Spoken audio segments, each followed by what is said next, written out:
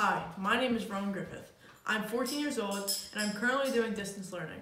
My mom is the program director at the Kelly and Dolan Memorial Fund. Due to COVID-19, financial requests have skyrocketed. This latest story hit home. Tara, who is also 14 years old, suffers with a brain tumor. She receives her treatments from 2 local hospitals. Her parents work for SEPTA and their hours have been significantly decreased, causing financial hardship. We need $500 to fulfill Tara's request for their electric bill.